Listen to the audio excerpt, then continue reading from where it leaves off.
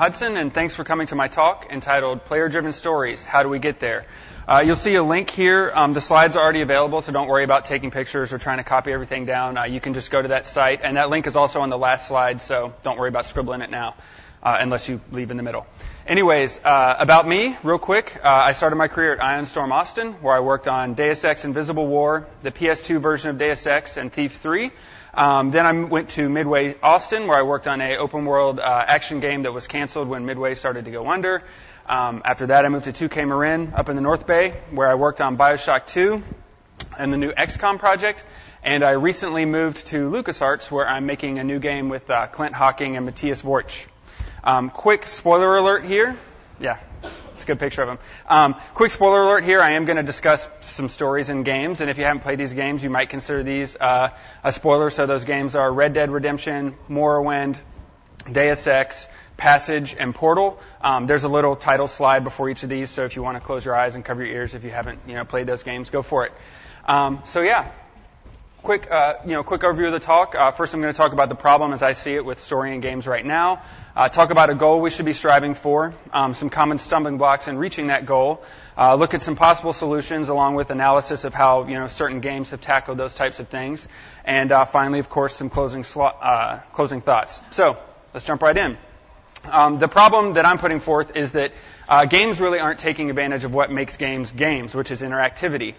We're often copying these Hollywood linear stories and just kind of moving the player from one cutscene to the next or from one scripted sequence to the next and kind of telling these linear stories that frankly would be told better in other mediums. Whereas in games, we do have the advantage of that interactivity and can be telling games that are more about, what the player's doing and letting the player actually build and construct those narratives. The interactive elements of games are often, simple and unengaging when compared to the cutscenes that you find in games. You just shoot a bunch of dudes and then go fall in love in a cutscene and then go back to shoot a bunch of strangers. So basically right now, players aren't driving the story, even if the character that they're playing is. And like I said, this is something that we in our medium have a unique ability to address because we do have that element of interactivity. So I'd like us to try to, make stories that are a little bit more specific to our medium. And the question of what we should be aiming for, the goal I'm putting forth is a story in which the player makes influential decisions that create a unique narrative that's not prescribed by a designer. And I want to call out a couple words there that might seem obvious, but the first one is influential. What that means is that the choices are meaningful. They're not just short loops. They're not cosmetic. They actually fundamentally change where the story is going in the game. The second one is create, which means that these choices actually generate new story events. It's not just choosing linear branches that have been picked by a designer, but again, you're creating new story content, new story events. And finally, the word is narrative. What this means basically is that we need to be creating a coherent series of events over time that hang together as an actual story, as opposed to a bunch of little micro interactions that don't really have any, long-term benefit. That's what a story is, long build-ups and releases of tension and blah, blah, blah, all that good stuff. We'll get to it later. When we try to create stories like this, we need to understand what people strive for. What do people want in their lives? And what do people want for happiness? Because if we are trying to give them worlds in which they can create their own stories, we have to understand what motivates them. And so when I started looking for a framework to talk about that, I came upon self-determination theory, which is basically a theory that's been studied for about 30 or 40 years now. It's been verified, independently and borne out again and again in experiments. And it basically says that when people are seeking happiness or well-being, they're looking for three primary things. They want autonomy, competence, and relatedness. To talk about autonomy first, that basically means being a causal agent within your environment. It means being able to simply make decisions that matter, make choices that affect what's around you. Since that's very similar to a term that I'm sure we're all more familiar with called agency, for the purposes of this talk, I'm actually just going to use the word agency because, again, it's just a more familiar term. But they mean equivalent, things, and so just want to call that out at the start. Competence is exactly what it sounds like. It's being good at something. It's being able to have your actions affect your environment in a positive way, and that's something games actually do very well, at least in gameplay. A lot of games are about skill mastery and competition and those things, but again, it's not something that we really bring into our stories very often. And the last one is relatedness, which is simply the desire to interact with and connect to and develop relationships with other people. Pretty basic human desire. Remember these three words because I'm going to be calling back to them a lot during the talk: agency, competence, and relatedness. It might not come up on the screen, but you'll hear me say them a lot, so try to keep them in mind. With those in mind, let's talk about our original goal again. I actually wrote this definition for a previous version of the talk where I used a completely different psychological framework that's not as good as this one, and it's weird because I had those three words called out last time, and I realized that this one, actually, they map better to this new self-determination theory than in my old talk, so that was kind of a nice little surprise. But the first one, agency, influential decisions, i.e. what I'm doing matters. What I'm doing has meaningful change in the environment that I'm in. The second one is creation, and that maps to competence, which is basically if I'm good at something, if I'm interacting well with my environment, that actually creates new events. Like that competence that I'm developing as a player feeds into the story. And finally, narrative and relatedness. Stories are about relationships with people and those dynamics that happen over time. So we'll go into depth on each one of these, but we will start with agency, and specifically the concept of disparate agency, which is kind of where I see a lot of games going right now, where you've got the player who has a pretty limited set of abilities when compared to what the character he's playing is doing in a story. And basically, the agency that the player has within the game is actually a subset of the character's agency that he's playing. And so when it comes to the story, it's almost like the story is subtly telling the player who's sitting on his couch with a controller, you can't do anything that really matters in this world that you're inhabiting right now. The big stuff, we're saving that for the super sweet scenes, and we're saving that for the cut scenes and all that kind of stuff like that. And the stories where you're going to get that compelling content. And really, your job is to just keep an avatar alive to get to the next trigger, to the next cut scene. So that in mind, what should we be striving for? Pretty simple, right? Unified agency. Basically creating worlds in which the player and the character have all the same impacts, in which the character, and the player can both affect all systems and relationships in the game, and giving the player agency across all of the game. We need to get rid of as many player-excluding dynamics and mechanics as we can. And, if there's a particular emotion you're trying to put into your game, figure out a way to express that mechanically. Don't just think about the next, cool cutscene or scripted moment that you're going to try to evoke those emotions with, because you want the player to feel those for himself, not necessarily watch that character he's playing on the screen experience them. Player verbs should really affect, even the mid and high-level parts of the story. And the player basically needs to speak the language of the narrative with his actions. So let's look at an interesting example of a game that has done some of this, didn't quite get there, but it had some really interesting things to talk about. That game is Morrowind. It's a game where the player has an incredible amount of agency across the game, all sorts of crazy customization and powers and everything else like that. And a perfect example is the main quest giver, who I'm going to butcher his name, Caius Kosades, I think. I didn't really listen to how they said it in the game because I played this like 5 years ago. But he's basically the main quest giver in the game, and he gives you, all your objectives and goals in the early part of the story, and he's the central, guy to guide you through the story.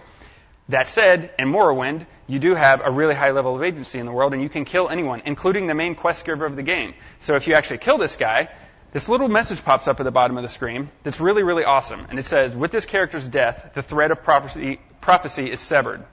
Restore save game to restore the weave of fate or persist in the doom world you've created.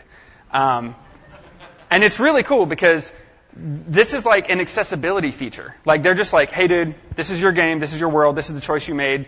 Just want to let you know you can't finish this story, but if you want to keep playing, go for it. Like they didn't make you reload the game, they didn't make him invulnerable, they didn't make him always, kill you and overpower you. They were like, look, just letting you know, dude, if you want to keep playing, go for it. So it's really cool that they allowed that sort of agency within the world. Unfortunately, the story, ultimately couldn't compensate for that level of agency on the player's part, and it did break the main narrative, and so you did lose a lot of cool content going into the game. But it makes you ask, why didn't they take this further? Morrowind's actually a game that could have tolerated a lot more variance and more in the narrative, because it's basically got a player with extensive verbs that are mapped very closely to what the characters in the world that he's interacting with have. So there's a lot of parity between the player and those other agents in the world.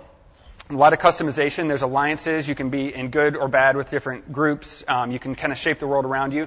And it's also a game that relies on text. So it's, as you can see, relies on text a lot, even in conversations, and not a lot of VO. So it would have been pretty cheap for them to anticipate a lot of this stuff and let the story react in more robust ways.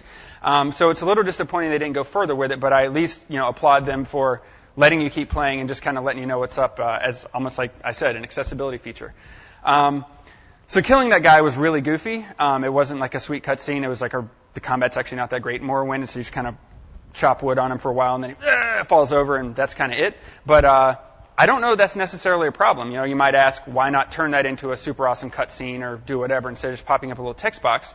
And the thing I realize is that players are willing to put themselves into an experience if you give them that level of agency, and they'll add meaning to systemic interactions in ways that you didn't anticipate. And they will accept a huge drop in fidelity when it comes to allowing them to make more meaningful decisions in the world. You don't have to pay everything off with these super deluxe cutscenes or scripted moments or whatever. Players will add that meaning themselves. So hold that thought about agency. I'm going to come back to that, but first I want to talk a little bit about why I think we haven't been able to deliver as much agency and why this problem is actually getting a lot worse recently. And that issue is the concept of chasing reality. Oh, Pat's laughing. I'm sorry, dude. You worked on co-op, not the single player. It's cool. I'm not making fun of Splinter Cell Conviction. It's actually a really fun, cool game. I really enjoyed it. But in this scene at the very beginning of the game, you're basically interrogating this guy in the bathroom. And if you look, the fidelity of the scene is amazing. It is phenomenal. You can crash his head into the mirror, and it breaks the sink. If you crash him through the stall door, there's a guy in there taking a dump, and he's like, get out of here, dude. And there's all kinds of stuff that happens. But the thing I realized, it kind of made me depressed when I was playing that because I was like, man, it took so much work to do this. And it means there's one outcome. Because when you start to, have this arms race of fidelity that games are getting into, at least in the AAA space, it just gets more and more expensive to create the same sort of story content as we were creating, 5 years ago. And it ultimately is really limiting agency because the more expensive it is to do one thing, it means that you're less likely to do 2 or 3 or 4 different options in a given story scene. And even branching stories, in something like a Mass Effect, even those are limited by manpower. How many of these, discrete branches can we make? And branching isn't really true agency. You're still choosing from a number of linear paths. So ultimately, it's, troubling to me because as fidelity goes up, agency basically goes down. And the question is, do we really need this level of fidelity and this level of, we do need higher agency, but do we need this level of fidelity to create emotionally compelling content? And I'd say no, because like I mentioned before, players are willing to trade off a significant amount of fidelity to, have more agency in the game and feel like that world is reacting to them a little bit more. So let's break down what goes into a scene like that and see if we can find some solutions on how to do this stuff a little bit more smartly.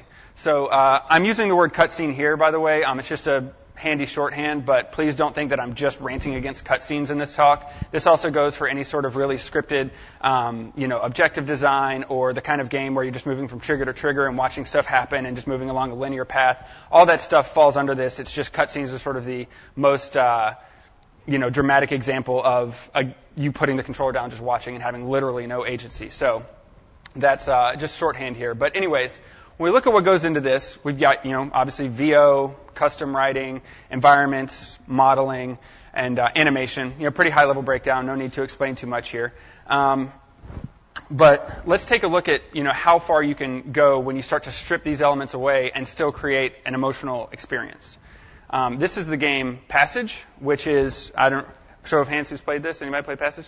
Oh my gosh, it's awesome. I love you all.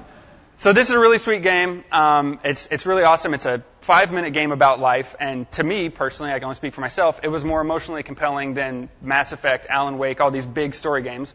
I liked both of those games a whole lot, so I'm not making fun of them again. But the important thing about Passage is it's super simple, super low fidelity, and the mechanics and the presentation actually define the story in some really interesting ways. So I'll do like a quick run through here. Basically, it's a game about life. You're this little dude on the left, and you start on the left, and your only verb is movement. I'm really glad they put this on the iPhone because the little D-pad makes it easier to talk about this. Movement's your only verb, and that's how you make your choices. And your fidelity is low enough that the mechanics in this game are the story. So you start on the left, and you start to move across the screen, going through your life, and time passes. And they do a couple of clever things here. For example, if you notice on the right side of the screen, it gets really garbled and blurry. That's the future. And the further out the future gets, the less certain it is. And you don't know where you're going to be in 20 years. And it's a very simple mechanical representation of that you grok it instantly. You play it and you're like, oh yeah. So you start walking through the world and you meet a girl. You get a little closer to her and you just walk up to her and fall in love. Movement's the only verb. You simply express that intent very simply. I want to fall in love with her. By the way, little callback to relatedness, one of our friends from the self-determination theory. So you meet up with this girl, you join forces, and you start to move through life together. And as you notice, as you move through life, you start to move from the left side of the screen to the right side, sort of demonstrating this is moving through my own timeline. And you notice that the future and the past start to become both kind of blurry because as you get in the future and have less life, you know kind of more what's coming, and the past and the memories start to fade. And there's a number at the top that starts to increment and show your age and stuff like that. And you start to move through life and get old, and you get even older. Your hair falls out, your hair turns gray, and you guys are sort of an elderly couple moving through life. And again, this is simply movement, just moving these guys across the screen slowly and watching these changes happen. There's no VO, there's no anything else. And then one of the saddest things in a video game ever happens, she passes away. And you turn into this sad old man who's got no hair, and they do a really, really powerful thing. They simply reduce your movement speed. So at the very end of the game, you just start moving half as fast. And you don't need to see the guy cry. You don't need to have a message on the screen. You don't need VO. You can just tell he's moving half as fast. He has nothing to live for. He's this guy at the end of his life. The love of his life has died, who's been through this whole, life experience with, and you start going through life alone. And that tombstone moves into the blurry past with everything else that's gone, and you get to the end of the screen, and you die. And that's the whole game. And it's incredibly powerful. When you play it, the simplicity of it and the simple verbs of simply moving through the world, it makes you think about these things. You're looking at the screen and you're thinking about your own life and your own relationships and your own friendships. And it's amazing. But another really cool thing about it is, again, movement is your only, verb here. And if you start the game over or start a new game and you walk up to the girl and you say, you know what, I'm going to go it alone. You just walk around her. You just don't walk up to her. And you can start to go through life yourself. And the same kind of thing happens. You move from the left side to the right side, and the future gets more and more sharply focused, and the past fades into memory, your hair falls out, you get old, and then you die at like half the age. You don't turn into the old man, you don't slow down, you simply go alone and die. And it's really, really sad. And, you don't kind of have to explain how profound that is and what the implication is there. It's just a really simple way to express these complex emotions that come with living life. And it's a very, very powerful game. I'd encourage you to play it. It's on every platform imaginable. So let's quantify a passage real quickly against those elements we talked about. VO, there's none. Custom writing, there's none. Modeling, by my count, there are 5 models. There's the man, the woman, the middle-aged man, the old man, and the tombstone. I'm going to be generous and call the tombstone a model. Animation, there's 3 by my count. The man, the woman, and the old man. And the environments obviously are at a very low level of fidelity. Now, I'm not sitting here contending and saying that Passage is a reasonable AAA game that you could put in a box and sell for $60, but I did want to demonstrate that you can really move players with a very low level of fidelity if you're trading off and giving them agency and allowing them to sort of fully inhabit that experience as opposed to watching a scripted series of events. So let's move back to the AAA discussion and free these elements from cutscenes or scripted moments or whatever you want to call them, and consider them one by one and see if there's things we can do to use them more efficiently. Because ultimately the goal should be, let's take all the things at our disposal, really good VO and really good writing and really cool environments and all these wonderful things that we have at our disposal now. Let's think about how we can use them more efficiently so that we can enable more agency for players and create a larger possibility space and create worlds that can react to players a little bit better. So first one up is VO. Basically, isolate it if you can. Just because you want to have VO in the game doesn't mean that you have to also have a really sweet lip syncing model and, animations and cool cutscenes and cool camera angles and all that stuff like that. There are ways to just simply put the VO into the world without all those attendant costs. Lots of games do that kind of thing. AAA games. Data links in Deus Ex or radios in BioShock. The voice coming over the speakers in Portal. As you consider these things, don't assume that you have to do it to the fullest degree. Think about clever ways to get more in the world, because if you do it for cheaper, you can do more of it and you can react to more different, scenarios from the player. Custom writing. If you can systematize that writing a little bit and sort of make it react to a little bit more generic of events, and I don't mean make the writing generic and sucky, still have lots of flavor and cool characters and all that, but basically just make it to where it can react to a series of events. Character is mad at you, character is happy, character is pleased, character is confused, stuff like that. That might seem a little bit egregious at first because you want to have every scene crafted and have this awesome dialogue for every possible thing that could happen. But again, players, if they feel like the game is reacting to what they're doing, they will accept a much lower level of fidelity. And if they simply feel like the game noticed what they did, they're not going to say, "Oh, that sounds like a generic response." I remember playing System Shock 2. It was pretty clear that they had 3 or 4 like generic lines of Shodan saying, "I've uploaded some modules, good job," for when you would complete an objective, and you heard the same lines over and over in the game. But it always happened whenever you did something cool that you felt you should be rewarded for, and so you never were like, they're using that stupid line again. You're like, sweet, yeah, like they noticed, awesome. It's a good feeling. So try to systematize your writing where you can, which of course frees up your VO. And also try to isolate the writing as well. Just because you wrote something cool doesn't necessarily mean you have to have it voice acted and presented on a model and animated and lip synced and all that stuff like that. There's lots of games right now that are doing things that are really interesting with sort of making your writing stand on its own. So you can have games like Costume Quest and Stacking, which are 2 really cool games on Xbox Live right now. They've got little when people talk, and they just put text on the screen. And if you can just afford to put text on the screen, that lets you do a lot more of it and make stuff that really reacts to more situations. You can also use Simlish like The Sims had, or this might be a stupid example, but whatever. Voice synthesis, like people are like, it's not good enough, it's not believable as human characters. Then don't make a game where it's coming from human characters. Like make robots or something, or make computers that talk, because it would sound okay for that, because it sounds like a computer. So think about how you can extend your writing and make it to where you can get more in the game for cheaper costs. For environments, try to reuse where you can. There's sort of 2 reasons for this. If you can use gameplay spaces for your story scenes and allow the story to occur in spaces that the player's inhabiting otherwise in gameplay, then number 1, you just have more real estate and you have more time to simply build more game environments for playing the game, which is great. But also, a lot of times games will have sort of hero scenes, not about heroes, but sort of like really sweet-looking environments that are really carefully crafted for story events. And players can tell in the back of their minds that the fidelity of those areas is higher.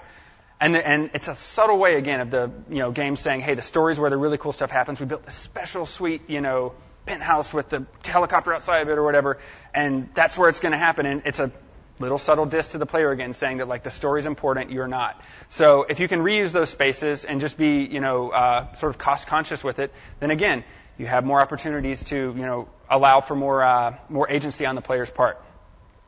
Next one, modeling. Basically just use some restraint here. Don't model story-only characters that only exist in cutscenes, because that's a pretty poor use of resources. Either try to figure out how those characters can be in the gameplay and, take part in that world that allows the player to have unified agency, or find other ways, again, for that story character to communicate. Maybe they are calling you over a radio. Maybe they're emailing you. Reading emails is a really fun thing to do in games. Do comic book style cutscenes so that you can, use a pretty cheap drawing of them as opposed to 3D. But again, think about how, if your intent is this character says this, don't just immediately assume, okay, then we've got to build out the huge Excel sheet of all the, dependencies that go into creating a huge character. Think about clever ways to have people communicate. And that doesn't even have to be VO. I'll talk about some examples of that in a little bit. And animation, pretty much hand in hand with modeling. The less models that you have to animate in those scenes, then the more animation you can do for just making your gameplay better, which, we make games, so that's cool. So when you look at all these individual elements, try to use them separately and or efficiently, and ultimately use them in ways that give the player more agency. But the key thing is this. Own your choices. Don't look at how you can be cheap and scrimp and be like, the animation doesn't have to be that good for the scene, or, maybe we can get away without lip syncing.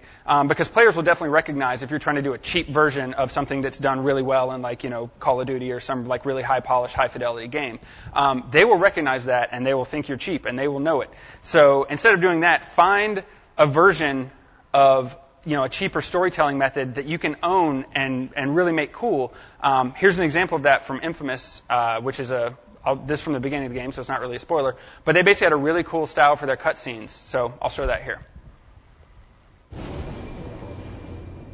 We turn up a little bit. While sliding into unconsciousness, I could somehow, hear the voices of the dying. Thousands crushed by falling buildings or burned alive in the fires.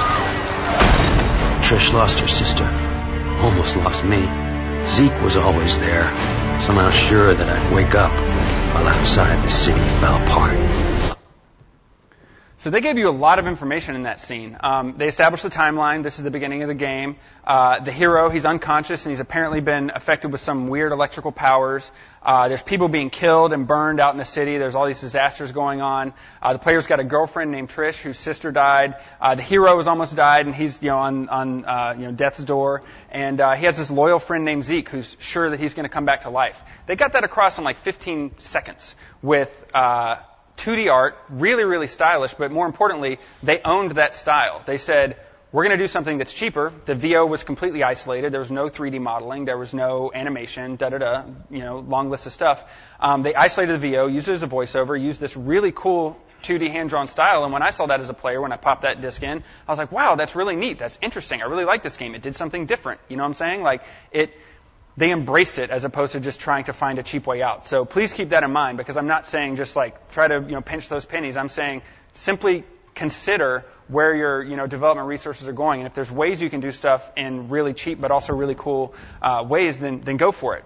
Another game that did this was Portal. Used a lot of those similar things I talked about. The voice, from the antagonist character simply comes over loudspeakers in the environment, so they can very quickly write and record stuff and just play it to the player through a convention that's established in the world. And they also have a lot of environmental storytelling, where instead of having to create all these scenes, animate them, blah, blah, blah, blah, blah, you come across the remnants of things that have happened in the past that are static scenes. And it's actually more engaging for the player because you're trying to solve a mystery and you're trying to puzzle together what's going on, There's this little crack in the wall. Ooh, what's back there? It's actually engaging. It's not, you don't sit there thinking man, I really would have wished I'd seen the soldier kill that guy. You're like, wow, what happened here? It's actually cool. It makes it more engaging, but it's also very economical. And that's just the storytelling methods, but another thing I want to get back to is that we've sort of left competence behind from that self-determination theory. And so I want to talk about that a little bit. Basically, the gameplay of Portal was defeating these really cool geographical puzzles, you're trying to figure out how do I get from one side to the other, and you're always constantly thinking in terms of geometry, geography, and your own abilities, and how you can defeat each of these test chambers. And the story of the game is thinking about how you can use your abilities to escape this facility. It's a macro version of what you're doing in every level of the game. So the micro and the macro were unified. What you were doing moment to moment, second to second as a player was directly in line with your motivations as a character. And those, they never broke from first person. They never, tried to inject story stuff that didn't fit with that motif. And basically you felt like what I'm doing every second goes along with what's going on in the world and what my story is. So a really nice way to allow the player's competence, the player's skill as they're playing through the game, to contribute directly to the narrative. Another scene is the companion cube, which if you haven't played, you basically have this special cube that you've got to, the game's all about taking these cubes and putting them on different switches to make doors open and stuff like that. And there's a particular level where you have this cube that has a heart on it, and the disembodied voice over the speakers tells you it's your weighted companion cube. And you're like, oh, what's this? And so you go through the whole level, and it's one of the longer, more complex levels in the game. And you create like an actual legitimate attachment to this box, this with a heart on it. There's not. That's it. You don't need a video. That's the companion cube. And at the end of the level, there's a twist where the disembodied voice makes you kill your companion cube, and it's the only way to proceed. And gamers shit. You looking like, I can't, and it's a box. So,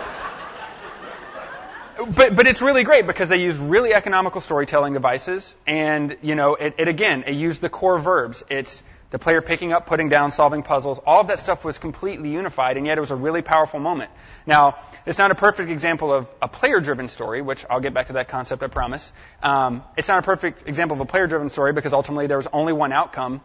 But it does, ask the question, would it have been more expensive, that much more expensive, for them to allow for more possibilities in that story? It really wouldn't be, because it's disembodied VO, it's simple player verbs, it's a static object. It's not that I'm knocking Valve for not doing that, because Portal is a beautiful game in every sense, and systemic story just simply wasn't a priority for them on the project. But it does demonstrate interesting possibilities because, again, it's a AAA game by one of the best publishers in the industry, or developers in the industry, sorry. And, it used some very simple devices to make a very cool scene happen. So again, keep that in mind. There are ways to do this where you don't have to, talk about writing your little failed novel into a video game. So again, the interesting thing is that your player's competence in Portal was the story.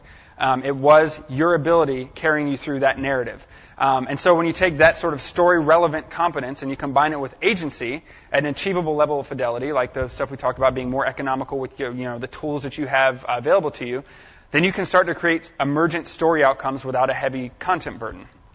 So let's talk about that connection just a little bit more. Game mechanics and the story, they need to be game mechanics and character interactions need to be implemented as, let me start that one more time because I can't read my slides. Game mechanics and story need to be communicating seamlessly. And so you want to implement your story and character interactions as systems. So the player, generated story events and the computer-generated story events occur at the same level. The player should not distinguish a difference between what I did and what the world did in any sort of way, because at that point, they're just looking at how the world works. If there's no rift between the fidelity of the story and the fidelity of the gameplay, then the player perceives those things at the same level and they become one experience. So let's talk about some ways you can do that and some examples from games that have accomplished this. One example is conversation systems in games. If they have not only story utility but also bartering or gameplay utility, and if social interaction is part of the game, then that simply becomes something the player perceives as a system in the game and just one of the things I do. So sometimes I talk to people because I want information. Sometimes I just want some, knowledge about the world. Sometimes I'm trying to, buy my way through a guard post and bribe this guard. Sometimes I'm buying something from someone. But if you can get it to where all of the story and the gameplay are funneling through the same system, and you should have many of these systems in your game, but this is one example. If that's all coming through one system, the player simply sees it as, this is how the world that I'm in works. And so they don't start to, distinguish between this is a story scene, this is a gameplay scene, and these things are, at opposite ends of the spectrum. Another example is games that use sort of abstracted representations of story content and expose those elements as game systems. So, for example, notes that you find in World of Warcraft when you loot a body that give you a quest. Usually in that game, you go talk to a character and a bubble comes up that describes the quest and you hit accept and you've got it. But every now and then you're out in the world and you kill a monster and you go to loot it, which is something you do all the time. It's just a game system. It's a game mechanic. And there's a note and you're like, that looks curious. And you open it the same way that you would open a lockbox or one of those pearls you find on the beach and stuff. And it pops up the quest thing. You're like, oh, wow, I found this thing in this dude's pocket. And whoa, it's mysterious. It's a quest. I'll accept that. And ding, it goes in your quest log. And all of a sudden you feel like I was out in the world and I did something and I picked something up using this system that I use all the time and found a neat little story bit. And now I'm on a new quest. And it's a really interesting way to sort of mix it up for players and also, again, integrate that story a little bit more into the gameplay through a simple existing mechanic. Another example of that is hacking in a game like Deus Ex. Players simply say, if you invest in hacking, you're like, I can hack stuff. Sometimes I'm going to hack a security station to turn off a camera to make it easier to get into this, guard outpost. Sometimes I'm going to hack an ATM to steal some money. Sometimes I'm going to hack someone's computer to read their email. And that kind of runs the gamut of, gameplay to story relevance. When you read those emails, you get insight into the world, and it doesn't feel cheap. You actually feel like you're invading, their privacy a little bit and getting, into the stories of the bad guys. And it's also, by the way, a cheap way for text and writing to be isolated, like we talked about, in a way that allows the player to absorb information without, again, creating these super expensive cutscenes and whatnot. So the player simply says, I can hack stuff, and I hack different things for different results, but sometimes that's story and sometimes that's gameplay, and they don't really perceive that difference that much because it's simply how the world works. And I want to take a quick detour here because I'm talking a lot about systems and a lot about mechanics and a lot about systematizing things and all that stuff. And I want to be very clear that I'm not trying to make everything super bland and make everything just boiled down to ones and zeros and say that we shouldn't be creating really awesome, interesting fictional worlds. I love that stuff. I really think we definitely should be creating those worlds. We should create fascinating worlds with vibrant characters because that's where players want to go. They want to step into a scene like that and find out what's around the corner. This isn't about removing fiction or flavor or personality from your games. This is simply about removing a really prescriptive linear narrative from your game. So you want to create worlds that are really interesting where the player wants to interact with different people and different elements and tell his own story and explore and all that stuff. You want to create all that stuff. It's just about not necessarily making it a completely linear narrative within that world. So just wanted to make sure I was clear that I'm not saying just make everything bland and make it all just, these little 16-bit indie games. So let's look at a couple games that have actually expressed key story moments through mechanics. And the first one I was just talking about, I'll talk about Deus Ex. And this is the scene where you find Paul Denton back at the apartment. He's your brother. And you're at his apartment, and you're getting ready to get raided by the bad guys. And so you walk up to him, and you're like, hey, we got to go. And then the bad guys beat on the door, and they're like, come out, come out. And you're like, shit, man, we got to roll. And he says, oh, I'm hurt. I can't make it. You say, I can't just leave you here. And he goes, run. Don't worry about me. Don't be a fool. Just go. And then the guys break in, and there's a firefight. And there's Paul. He gets up, and he's fighting. And you have a choice. Am I going to stay and fight with my brother, or am I going to bail? Because he said, get out of here. Save yourself. That's a heroic thing for him to say. What do? So, and one version of this, you head out the window like a coward. And in the next level, you find his dead body because you left him to die. You left him to his fate. And you're like, crap, when I made that decision, which wasn't, a press X or Y to do whatever. It was using the verbs of the game, movement, combat, conversation. When you made that decision, those results came out again in the game. You found that body through exploration. But let's roll back the clock a little bit. Back to that scene in the apartment. What if you did fight your way out with him and you go out in the hallway and you're brave and you stand beside your brother and you kill everybody and, it's a very heroic moment. You fight your way out the lobby and you guys survive. And the next level in the same spot, you find him alive. And you're like, wow, that's awesome. I made a choice as a player and it played out in the game. And more importantly, that choice was expressed seamlessly through mechanics. It wasn't, again, like a big choose, X or Y to make a decision or a conversation tree or whatever. You've got these systems like combat and navigation and conversation and these data links that, people will talk to you from.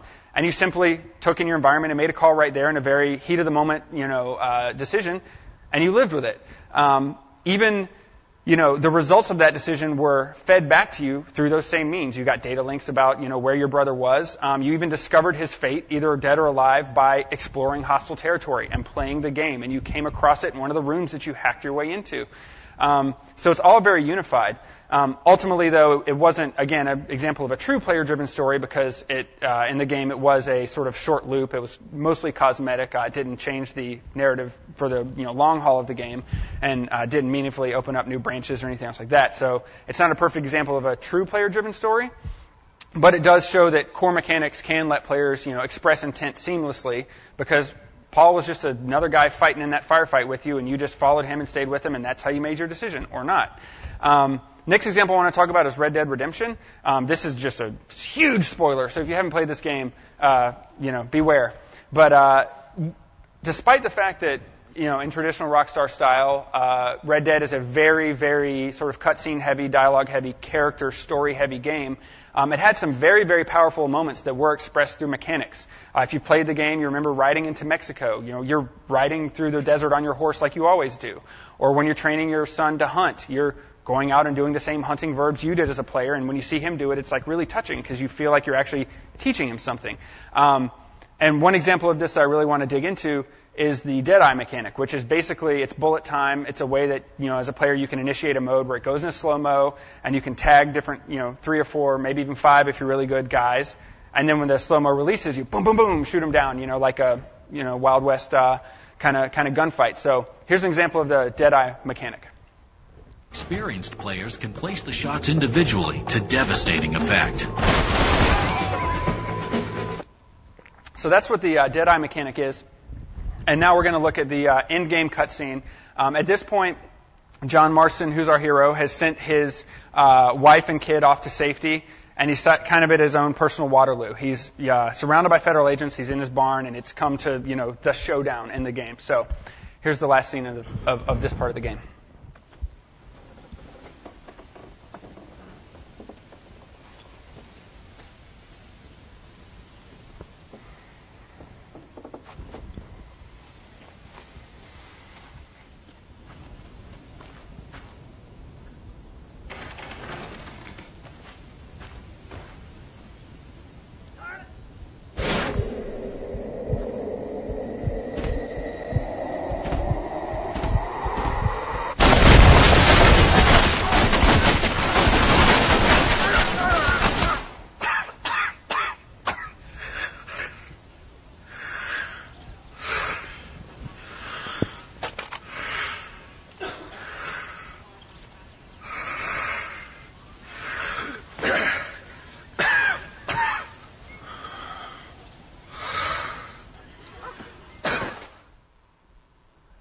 Now that's 90% cutscene and 10% gameplay, but that 10% of gameplay was brilliant because as you play through the game, you've probably gone into Deadeye hundreds of times, and you knew instinctively what the system did, what it was capable of, and what the outcomes would be.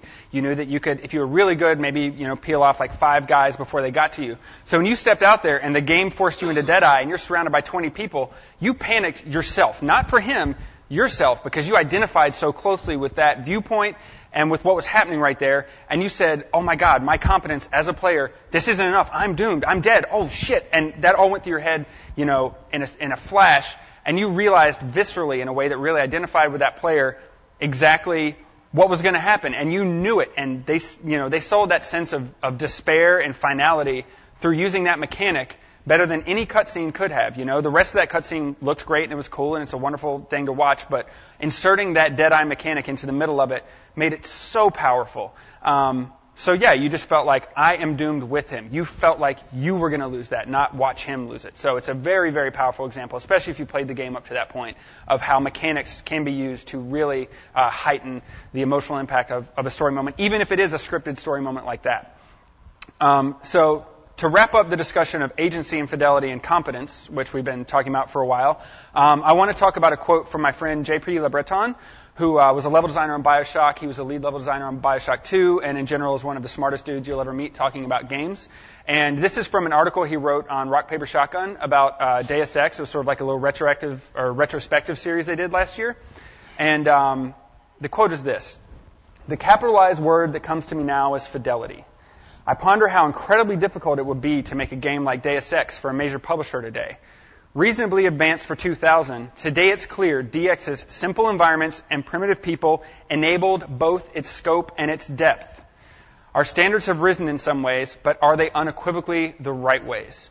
I love that. I'm in love with that quote. Like, I want to kiss him on the mouth every time I read that. Because, when you look back at Deus Ex now, people joke, oh yeah, the characters look terrible and the voice acting was actually kind of bad. But people are joking. Like, it's sort of like you laugh about it a little bit, but like that doesn't diminish the experience in any way. So think about that. And, when you're building games, don't just assume that we have to do things in the fanciest way possible, and consider how we can give players more agency and let them be more expressive, and use our, abilities in smarter ways. So we've talked about giving the player unified agency. We've talked about trying to find a manageable level of fidelity by using those elements, in more intelligent ways, more efficient ways that are still stylish and cool. And we've also talked about, how the player's competence can contribute to stories, but that only covers the mechanics half of this discussion. How are we going to create actual stories out of those sort of lessons we've learned as developers there? We haven't addressed relatedness yet, so let's come back to our friend here, which again is the desire to interact with or connect to or develop relationships with other people. If we just have unified agency and a competence that contributes to the narrative, we've likely created a new problem that I think of as system soup, which is basically saying that, like, yeah, this game's really reactive, the player can do a whole bunch of stuff, but it's just this series of flat interactions that have no resolution. It's just a bunch of moment-to-moment type stuff that over 8 hours doesn't amount to anything. It's just it's a toy box. Which is fine, but, good stories come from peaks and valleys and relationships that resolve over time and increasing tension and conflict and all the, great stuff that you can look at in any sort of screenwriting book or whatever. So how do we solve that? How do we go from this system soup into allowing the systems we've created to actually create a narrative that means something over time? We have to look at the chaos that we've created with these uncontrolled systems and figure out how to bring order from that chaos, how to understand what's there. But what kind of order are we looking for? What has meaning? The game that you're making needs to understand and respond to key interactions and comprehend meaning. It needs to, understand the times when events culminate in turning points that resonate with the players. These are things like, in a traditional story, the death of a lover, or parting with a friend, leaving home for the first time, having your life saved, all the major moments, finally having that big conflict with your mortal enemy. How do we do that? Well, first off, the game has to listen to what the player's doing and figure out what the player's actions means. That's step one, which is basically discerning meaning. And I'll use a cheesy little graph here to talk about sort of understanding the qualitative value and quantitative impact of a given gameplay interaction in a game. So here's a graph, very simple, good on the right, evil on the left, and amplitude, which is basically the impact of the event. So let's put some points on here just to demonstrate what we can, try to get from a series of interactions. First, giving a homeless man food. It's a nice thing to do. It's like a 3, but it's a homeless dude. He's probably not super important in the story, so it's only a 2 on the amplitude scale. Snubbing the mayor at a party. Not really a big deal. It's not super, you didn't murder the guy, but he's also an important guy, so it's still a 5 on the amplitude scale because he's going to remember that, so that has a different sort of quantitative value. Killing a dictator. That's pretty sweet because he was oppressing a whole nation of people and you've, freed them from oppression. And it's, really big deal because it affects not only you in the story, but also, a whole nation. So that's a pretty sweet, good, big event. Opposite end of the spectrum, killing your best friend. Terrible thing to do. It's evil to kill someone. And it's also super bad because, one would assume that your best friend, that's a relationship that's been built up over 10, 20, 30, however many years. So basically, if you have a game that can understand these individual events and understand what they mean and understand the value and the amplitude of these events, how do we have that have an effect over time? And basically what we have to do is take those assigned values, those events that the game can understand, and apply them to long-term relationships and allow a series of events to develop an understanding of a relationship in basically a database somewhere. For example, if you do a lot of nice things to another character in a game, healing them or joining them in a firefight or giving them food or whatever, that could develop over time into a friendship. And then once the game understands those relationships and understands sort of that relationship database that you're building as a player with your actions, not what the story is defined for you, but what you have expressed through your intent as a player, through these systems, the game can start to react in proportion to the strength of those relationships. So what's an example of a game that understands the meaning of events over time and is able to create gameplay out of those player-created relationships? There's actually a lot of really good examples of this. This is Civilization 5, but it's probably true of most strategy games. And basically, this is actually a solved problem. It's pretty fundamental to strategy games that all of the entities, be that players or AIs, have all of the verbs. So there's our unified agency again. Let's not forget that. And they all have the same abilities. And they track relationships over time and let those relationships feed into decisions. So attack means, oh my God, now we've gone hostile. That would be sort of, up and on the left on our chart back there. That becomes a war. And maybe you sign a peace treaty, but it's tenuous because you know that war is still lingering. That it's still in the database somewhere, or an alliance, or factions, all that stuff.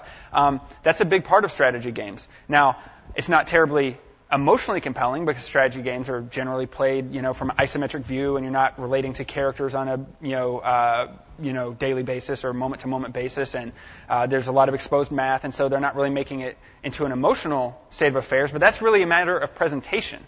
That's not saying that you can't do this sort of relationship tracking under the hood. So it's worth asking, how could that proven backbone of relationship tracking be ported to a game with more traditional characters and subject matter? And when the relationship is there, characters in the story should be able to take advantage of it and express what's going on behind the scenes in a more human way. And this is heavily connected to that level of manageable fidelity we talked about before. The challenge is deciding, how to reasonably feedback these moments. And, that is a big challenge with human characters. Hopefully some of the techniques we talked about can get you a leg up there in terms of isolating your VO or finding a really cool storytelling style that isn't as expensive. But one approach is to basically, you know what the verbs are in your game. You know what the player can do. You know what the big moments are going to be. That's going to be different for every game, but you understand what the player's capabilities are because you're giving him those verbs. So that probably means that you can understand what some of the biggest things that he could do is. And so let's say you were to take your top 5 events that the player could do that, you would understand to have big impact and just create a suite of reactions, kind of like what we talked about before, of like happy, mad, angry, surprised, confused, stuff like that. And basically have a suite of reactions expressed however, makes sense in your game that are waiting for the player's inputs. This is not branching, but it's more like a switchboard where the game is sitting there listening and they're like, okay, player did this, connect it to this one. Player did this, connect it to this one. And basically listening for what the player's doing, listen for the player's intent, and then connecting it to the right response from the game. And if you have, that suite of reactions, on cue, queued up, ready to go, waiting for the player to poke, the systems. That's significantly different than story branching because story branching is taking a series of predetermined events and giving the player a finite choice. Whereas if the game is listening and waiting to react and feed back, then, that is allowing a lot more expressivity on the player's part. And again, when we go back to that relationship tracking we talked about, you can understand if if it's the homeless guy versus the dictator or your best friend, you can understand the amplitude with which to feed back. So you could have happy but doesn't really care, happy ecstatic, or angry but just kind of miffed versus, oh my God, I'm going to kill your whole family. Like you could have degrees of those reactions, and basically just have those sitting in a hopper waiting for the player to poke the system, and so you can feed it back appropriately. And that's the beauty of agency and emergence, right? And if the system has, a reaction at the ready, then if we use that kind of unified fidelity we talked about, so for example, a series in Deus Ex of data links that are waiting for one of maybe 10 things the player could do, ultimately you're going to have to pick a finite list, so at least try to, take your best guess. But then you can kind of combine that robust relationship tracking that is a solved problem again, and the story delivery methods that, resonate with the player and, again, allow for those emergent outcomes. So tracking and learning, that is a solved problem. We just have to apply these known solutions to, new territory in terms of presentation and making it more human if you are making a character about human. Let's not make too many assumptions. But how does that create a narrative? Is that all it takes? And no, I think there's a final piece left, because that at least lets us understand what the player has placed value in and respond to actions related to that. But stories still need structure. They need a beginning and a middle and an end, and they need form. So let's look at a really, really simple example of this. Everybody probably recognizes this. It's just a simple 3-act structure. And what that is basically just time and tension. Over time, dramatic tension rises and falls, and like any good story, you basically have moments where big relationships resolve, and you have falling action to give the audience a break, and then you build up the tension over time, and you have your climax at the end, and then you quickly fall off and finish the story. That's pretty standard. This is a perfectly good example to work with. So if you have, a game that can track the player's actions and understand how those actions create relationships, and knows the kind of timeline that we want to start feeding those relationships back on and, seeding events into the system, then how does the game make that happen? And to do that, you have to create moments. You have to understand enough about the player that you can force those issues. An example of this is, let's look at the movie Jaws. This should be pretty familiar to everybody. You've got your characters. You've got Chief Brody. You've got Quint. And you've got this big shark out in the ocean that's eating people. And, so these guys go out on a boat, and they're going to hunt for this shark. And they have some initial encounters that are scary but don't resolve. That's a little spike, and then it falls back down. And then you start getting into the heavy stuff at the end, where Quint just eats it, or gets eaten, I guess. And then, of course, the final showdown between Brody and the shark. You basically want to, and this, when you're talking about creating moments, you want to take that timeline that you agree that your story is going to occur on, and simply try to inject major moments at appropriate times. And this is not to say that you pick what those moments are. In fact, you definitely shouldn't. What you should do is basically, again, peek into those relationships that the player has invested in over time, and say, hey, if this is the end of, if this is in Act 3, this is our big shebang. Let's pick, the biggest relationship the player's got, and find like the most opposite thing we could do, or a big twist or whatever. Like you can actually quantify this stuff mathematically and say, we want a big bang, let's pick one of those big relationships and do something interesting with it. Again, based off those verbs that the player has. So it's going to be different for every player. And you probably don't want to have an exact schedule on your, timeline of when these events happen. You probably build some variance in, so it's not the same, and repetitive sort of chronologically as the player replays the game. But in general, you can have an understanding of what kind of arc resonates with players and resonates with audiences without necessarily mandating exactly what those moments are. And the key thing is when you do inject those moments into the game, when you do say, hey, it's time for a big event, that's the best time to listen and build your relationship data, because, when the player's under pressure and reacting to extreme circumstances, you're going to find out a lot about who that player is and where their allegiances lie. Do they fight with their friend? Do they run? Do they turn on somebody? All those kind of things. So that's a good time to listen. So you sort of are benefiting yourself and helping to feed back into that database, by injecting these big moments into games. One example of those big moments I'll talk about is actually something I know pretty well, because it's BioShock 2, a game I worked on. And the story of the game revolved around a player who was a big daddy and his little sister named Eleanor and her mother, Dr. Sophia Lamb. It was kind of a triangle. They were kind of fighting over Eleanor. And big daddies and little sisters also had a mechanical relationship in the game. Big daddies could adopt little sisters. There were more than one in the city. And you could pick them up, and you could save them, you could kill them, you could exploit them to try to gather resources for your own power-up. And so it was sort of a relationship that was not only narrative, but also mechanical in the game. And then you had big sisters, which was the sort of larger character there, who were little sisters who had grown up. And in Bioshock 2, they were LAM, the enemies, personal sort of assassin force or personal protection force. And so every now and then, those big sisters would come attack you. And this is, really an example of how game systems and story systems were very closely tied. For example, how you dealt with the little sisters over the course of the game and gameplay defined what story outcomes you got at the end of the game, what ending you got. So it's basically an example of the story and the theme and the relationships and, the gameplay very closely tied together. Now, how do we use that to create moments like we were just talking about? What we were doing under the hood was every time you dealt with a little sister, we had a point value for that. If you ignored them, that was 0. If you killed them, that was, I don't remember exactly, but it was like a 5. If you saved them, that's a different number. And if you exploit them, that's a different number. So we sort of had put a, not monetary, but numerical value on how you interacted with those in gameplay. And then we had separately a schedule where we said, hey, we want to have some sweet boss fights with these big sister characters who are, the most fearsome, combatants in the game. And they are sent after you by Sophia Lamb, who cares about the little sisters that you're interacting with. So there's a story and a gameplay connection there. And those fights happened not on a story schedule. It's not like we built a bunch of battle arenas and said, at this point, this thing happens in the story, and you go in and boom. We did that like for the intro fight because you have to introduce mechanics. But over the meat of the game, the bread and butter, it was all systemic. And so we basically had this schedule, and we said whenever the player reaches a threshold in dealing with little sisters, based on how he's doing it. So it's going to be different for every player because some players ignore them, some players kill them all, some players save them all, whatever. Any combination of that math, once it reaches a certain threshold, say 10 points or whatever that was, we'll send a big sister after the player. And we actually did a lot of work on the AI side to make sure that big sisters could fight you anywhere. It wasn't like there were certain arenas or anything else like that. No matter where you were and what you were doing, you could be in the middle of another boss fight. It didn't matter. It was purely systemic. So we made it so that this event could happen at any time. And so, as the player started defining his relationship with those story/gameplay characters, those characters, the big sisters, with a deep connection to the story and to the theme, interacted with the player based on the player's actions over time in a way that no designer ever authored or set up. So, over the course of the game, we listened to how the player was interacting with these. We agreed on this is about how often we want these to happen if you're doing, these different values, and we sort of just took our hands off the system and said, hey, let's let the players decide when these things happen.